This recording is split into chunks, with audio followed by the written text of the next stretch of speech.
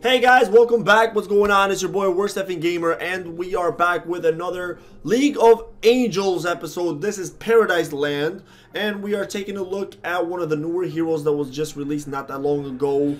Her name is Victoria, and she's a freaking beast. My god, this chick is amazing, guys.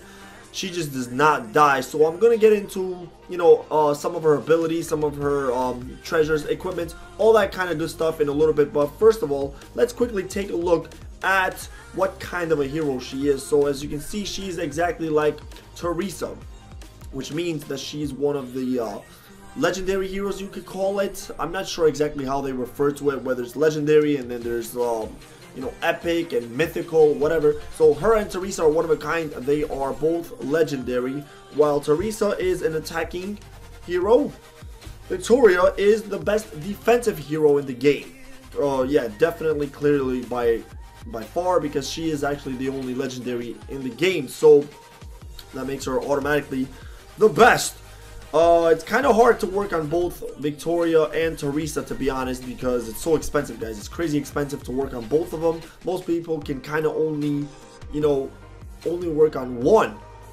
So I don't really recommend you work on both of them unless you're trying to, spend a good amount of money in the game. But if you're not, work on one, because if you only work on one, here's what you can do. Once you add the conversion here, you can always convert one hero into another hero, but you can only convert the same type of hero, meaning the same level. So you have your legendaries, like I said. So you have Teresa here. She can only be converted with Victoria because they are the same type, and vice versa. If you pick somebody else, let's say you pick Michaela here, she can only be converted with one of the other mythical heroes. There's only 4 mythical, 2 legendaries. So with that said, let's go back and let's spotlight Victoria real quick. So as the Angel of Victory, her strong desire to protect her people has forged her into an invincible commander on the battlefield. She is known to never leave her troops behind. Wow, that sounds really cool, Victoria. You are numero uno. Alright, so her abilities, let's break them down real quick. So starting off with her ultimate skill here. Inflict 232% damage on all enemies with 100% chance to stun the enemy with the highest rage. So that is pretty useful, guys. It's really good. A stun ability is always good. She is not really a big, attacking hero. Obviously, she's a defensive hero. But this is pretty good for stun and stalling. Alright, so that's her ultimate there. Her rage skill here. Inflict 54% damage on all enemies and increase your own damage reduction effect by 50.4% while taunting all enemy single target attacks. Alright, so this one is actually pretty good. What this one is going to do is inflict a little bit of damage on everybody, but it's going to increase your damage reduction while it's going to taunt your enemies who are only dealing single target damage to only attack her. That's why that's really good, alright? Because you kind of want them to attack her because she's lowering their, damage reduction. She's increasing your damage reduction, I mean, and then she's taking up all the hits, which is not really doing anything to her. At this point, I only have her at 6, plus 6, and she has 212 HP at plus 6.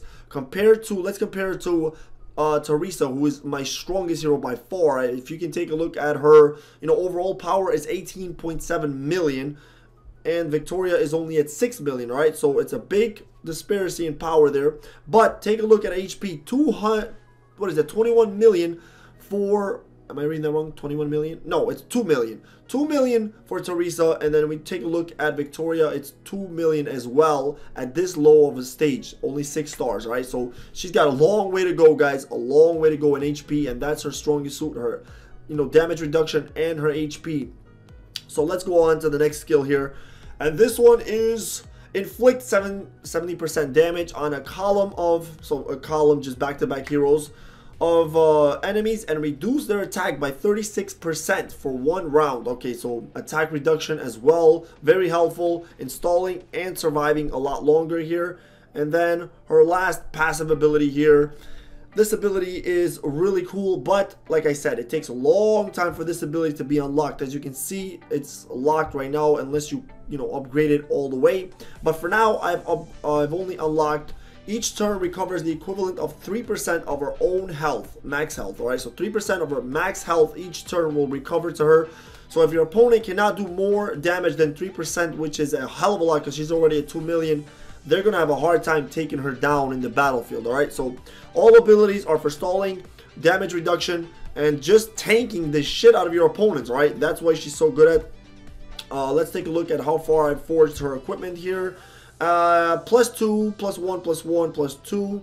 So not too bad. You know, she's going to need a lot of orange stuff as everybody else. But awakening here, as you can see, my sword.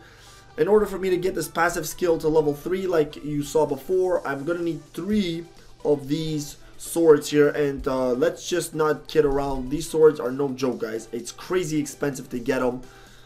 Very expensive to get them, as you can sell in the shop. Oh god, it's so expensive, so we're not going to go into that right now.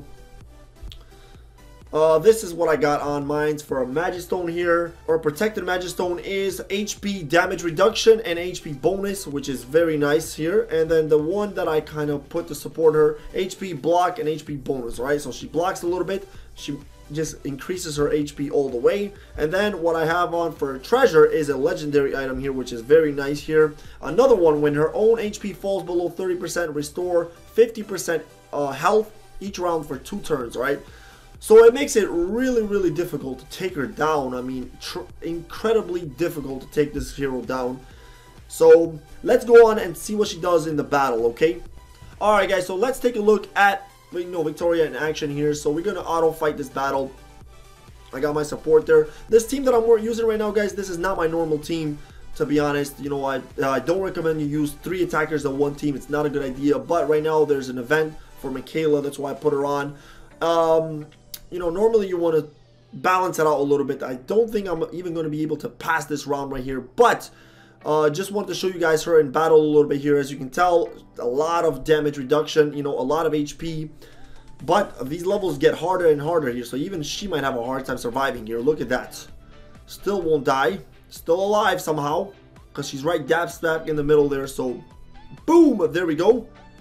Come on. Let's pull it out. Oh, no. Alright, she's dead right there. So, I mean, this stage is very difficult. And it's only part 1.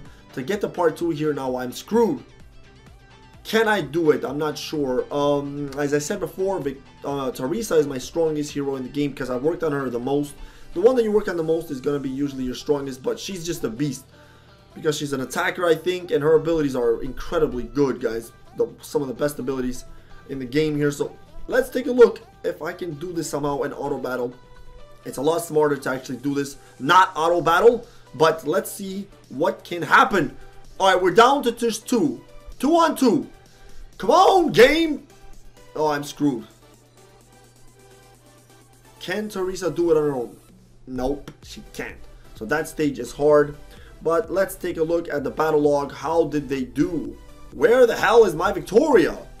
Oh, this is for the first one. Oh, it only shows the second battle, I think. That's very strange there. I don't see Victoria there. That's never happened before.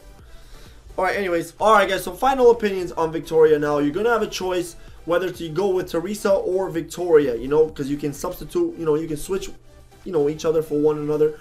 But it's not even close. I think Teresa is just a better hero right now. So you're probably going to have to, you know, want to go with Teresa. If you do go with one of these heroes, work on Teresa, and then Victoria maybe later on in life work on her. But Teresa is number 1, Victoria is number 2. Now that's not to say that Victoria is not probably the best defensive hero in the game, because she is.